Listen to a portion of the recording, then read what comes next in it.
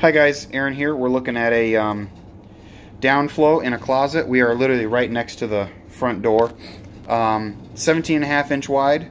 You can see a low profile condensation pump. Need to update that. And then from there, this is a 17.5 inch wide, 90,000, 80%. See, nice tall plenum. This has a filter inside the plenum. We are sticking with 80%. You can see gas and electric.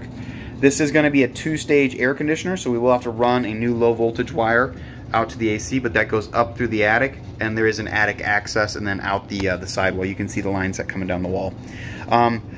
As of right now, there is not enough room in front of the furnace. However, the homeowner is going to open this up if the village has any concern with it, so that's compliant. So that's not part of the work right now.